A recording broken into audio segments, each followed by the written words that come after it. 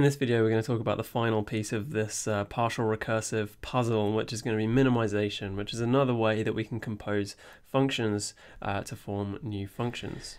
In a previous video, we noticed that we can only define total functions with what we've seen so far. Minimization is going to allow us to define partial functions.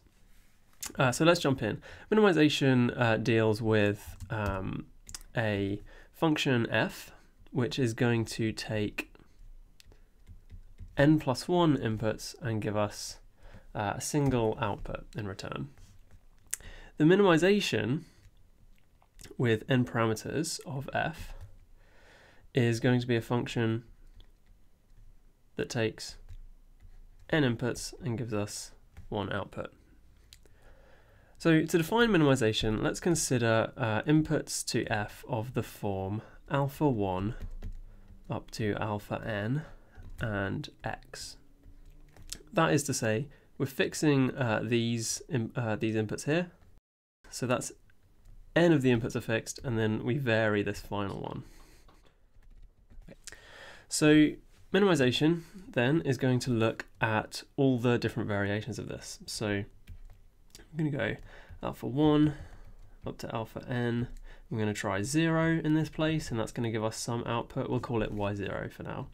And then we're going to do the same thing up to alpha n with 1, and that's going to give us some output as well. We'll call that y1, etc.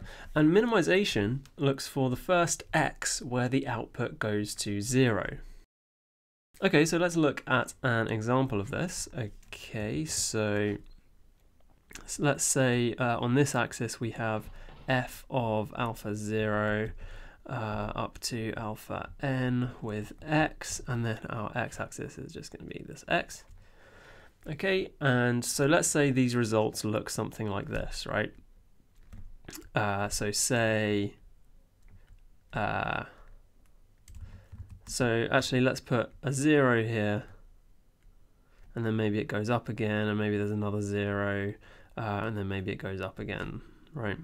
So this is the result that corresponds to y0. So this is like the n alphas with the final input being 0 here, and then incrementing after that. So minimization is going to find this value here. That is the first x where the result goes to 0. Okay, let's look at another case because we haven't considered all the cases here. So again, this axis is going to be our f with our a's, sorry, our alphas, and the x. So over here, this should have been a 1, and this axis is still going to be our x's. So what happens if this result never goes to 0? So here, we're just going to say the result is always some constant. Well, what happens here? Well, the minimization is undefined. Okay, so we just found our first partial function, right? Our first function where the result does not necessarily exist. So let's look at an example of this. I know this can seem a bit scary at first, so let's look at some kind of contrived examples, but just kind of work through what minimization is doing. So let's look at our friendly neighborhood projection function. So this is projection 2, 2, so it takes 2 inputs and gives us 1 output. Let's see what happens when we minimize with 1 argument this function projection 2, 2. So we know from the previous slide that this minimization is something that's going to take 1 argument and give us 1 argument back, right? This number here in the minimization is telling us how many arguments the resulting function is going to take. So what does this do? Let's look at an example application. Let's look at mu1 proj 2, 2 of 7. Here, minimization is going to try the functions proj 2, 2. So the 7 here is our alphas, right? This is the fixed input that we're giving to proj. So it has to put 7 here. and then it's going to try all the other possibilities for the final argument. So it's going to start with 0 and see what happens. And in this case, this is 0. Okay, so minimization is looking for zeros, right? And it's found one, so it's going to say, okay, well, the input, the final input to this proj function that you gave me, if I make that final input 0, it makes me 0. So my result is 0. Let's look now at proj2.1.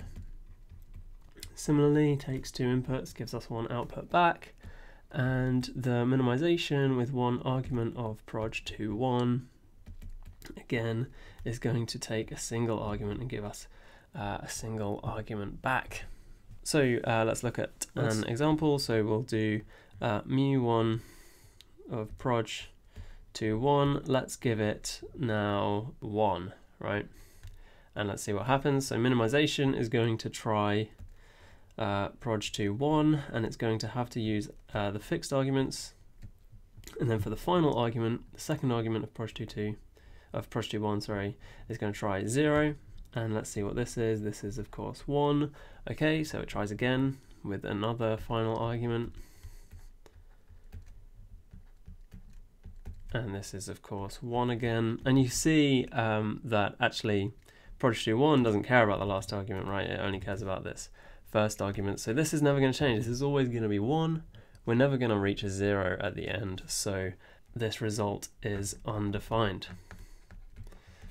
All right, so that's all well and good. We've just defined our first partial function using the partial recursive functions, but this doesn't seem useful at all. Why do we want to do this? Let's look at a more practical example. So we're going to look at integer division. So what is integer division? Well, for any a and b, we can say that a is equal to some integer number of b's plus a remainder, right? And we're going to say that this remainder is less than or equal to 0 and strictly less than b, right? If r was less than 0, then we would have overestimated this quotient here. And if r was greater than or equal to b, then we would have underestimated our quotient, right? So this is just division as we're familiar with. But how is this a minimization problem? Well, let's see. It's certainly the case that q times b is going to be, looking at this equation here, it's going to be less than or equal to a, right? If r is 0, then it's going to be equal to a, and if r is non-zero, then it's going to be less than a. So this is certainly true, but this is going to be true for the actual quotient and anything less than the actual quotient. So our quotient is the greatest q such that this holds. Okay, but this isn't a minimization problem yet. This is more of a maximization problem, right? Greatest q, that's no good. Let's have a look at what happens if we say q plus 1 times b. Well, this equals qb plus b, which is strictly greater than qb plus r, right? Because b is strictly greater than r. qb plus r, and that is equal to a. So now we can say q plus 1 times b is strictly greater than a. And with a bit of thought, we can see that this quotient is actually the lowest q, such that this holds. And I encourage you to stop for a moment, just make sure that makes sense. This is just a property of division here. So now we have a minimization problem. We've turned integer division into a minimization problem, which is obviously incredibly exciting. So let's see how we can use that along with this this process of minimization and to actually create an integer division function. Okay, so in the last video I challenged you to define these two functions here. Is 0, which takes a single argument and outputs 1 if that argument was 0 and outputs 0 otherwise, and less than or equal, which takes 2 arguments and outputs 1 if the first argument is less than or equal to the second, and 0 otherwise. Obviously there's many ways of defining these functions, But I've put two definitions here just to prove to you that it's possible to do this using the primitive recursive functions. Okay, so we've said that we want our division A div B to be the lowest Q such that Q plus 1 times B is greater than A. We're looking for some function here. We can call it f, which is going to be, clearly we have three parameters, right? A, B, and Q. And we want this to be a function from those three parameters to a single number. Okay, so we want f of some given A, B, and Q to be equal to, let's say 1 in all cases where our condition here is not met, right? It's not met whenever this is less than or equal to A, right? And it's met, of course, when that is not the case. All right, so with this function, we're going to be able to say that mu with two fixed inputs of f is going to be our division function. But first of all, I encourage you to pause the video here and see if you can define this f function just using the primitive recursive functions and these functions that we have defined before. Okay, so we're going to rewrite this here. So we're going to say f of a, b, q equals less than or equal the multiplication of the successor of q and b, right? This is this bit here, and a. Okay, so how can we write f now as some composition? Well, we can do this just like so, less than, equal, composed with, mult, composed with, we need the successor of q and b, so that is successor composed with the third argument of this three argument function, so proj 3, and the second argument of this three argument function, so proj 3, 2.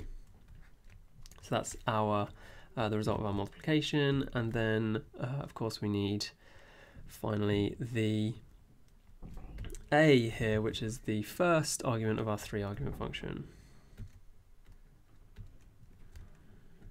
Alright, so that's a bit of a mouthful, but you can see that we've defined our f function here just in terms of the primitive recursive functions. And now, if we minimize that, we're going to give it two fixed arguments. Those fixed arguments are going to be our a and our b, and minimization is going to find the lowest q such that this condition holds, right, such that we get 0 as a result. So this is a function from two inputs to one output, and is our div function. So here's that written out, a bit of a neater form. Okay, so let's test this with something that we know should work. So let's do div of 8 and say 5. So this is going to be the minimization of this big f function here, right? So this whole thing here is f. So we're going to try, when we do the minimization here, minimization is going to try f of 8, 5, 0 equals, let's see, that is less than, equal of the multiplication of the successor of the third argument, which is this one, and the second argument, which is this, and finally the proj 3, 1, which is our first argument, which is 8, which is less than or equal, this becomes 5, and this is 8, and this is true, which is not equal to 0, so we move on. Let's try again. 8, 5, 1 is less than equal mult. This is going to be the successor of our third argument now, which is 2 now. Successor of 1 is 2. And again 5, and again 8. And this is going to go to 10. And now this goes to 0, right? Because 10 obviously is not less than 8. And so the result that minimization returns is this one here, which is the final argument that it's passed in. So the result div of 8 and 5 equals 1. All right, perfect. That's what we want, right? But of course we know division is not a total function. Division is a partial function. Let's look at what happens when we try to do division of 8 by 0. Again, let's see, this whole thing here, oh my word, this whole thing here is our f function. So minimization is going to try f of 8, 0, 0, and that's going to be less than or equal our multiplication of the successor of our final argument and our second argument, which is 0. And finally the first argument, which is of course 8. This is going to go to 0, and so this is going to be true. So of course this is not 0, so minimization is going to move on, try some more arguments. Try the argument 1, less than or equal, let's rush through this now. 8, and of course this is going to go to 0 again, and we're going to get 1 again, which is not equal to 0. And so of course this is never going to terminate, because this is always going to be 0, and so this is always going to be true. So this here is undefined. Alright, so that's minimization, and now along with our basic building blocks and our other ways of composing these functions, we've now defined the partial recursive functions. And I'll now make the outrageous claim that these partial recursive functions are the set of every computable function over the natural numbers. To prove that, we would need to define computable, right, which I'm not going to do here, but we can think of our partial recursive functions as a kind of model of computation, right, a kind of model of what we can compute. And we come up with this set of functions. Other models of computation exist. Noted here are the lambda calculus, Turing machines, and register machines. And it turns out that all these models of computation happen to end up being able to compute the same set of functions as the partial recursive functions. And I hope you'll agree with me that it's really quite incredible that we can define every computable function over the natural numbers just with such a simple construction. This ends our little journey into the partial recursive functions.